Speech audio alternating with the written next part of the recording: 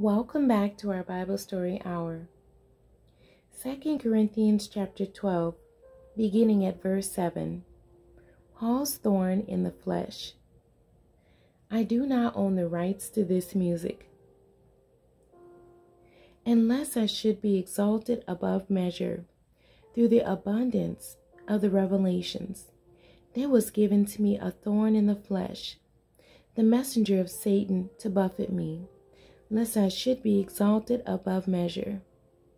For this thing I besought the Lord thrice, that it might depart from me. And he said unto me, My grace is sufficient for thee, for my strength is made perfect in weakness. Most gladly, therefore, will I rather glory in my infirmities, that the power of Christ may rest upon me.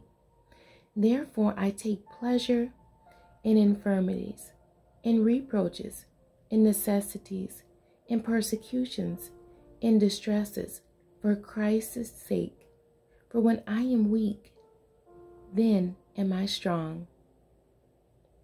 The end. God bless you, and thank you for joining me today.